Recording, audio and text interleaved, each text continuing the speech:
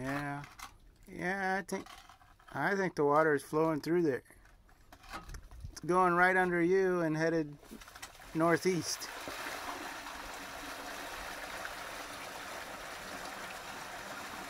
There's tile in there. Yeah. Well, it's not very deep.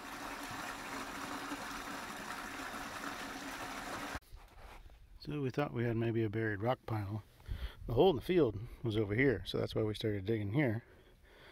Then I saw a piece of concrete with a bunch of mice nested in the gap above it. Then the water started coming through, so we dug back. So now we found this box. You can see where it's broke down. It transitions into one big tile, which goes on out the field down to the creek out there.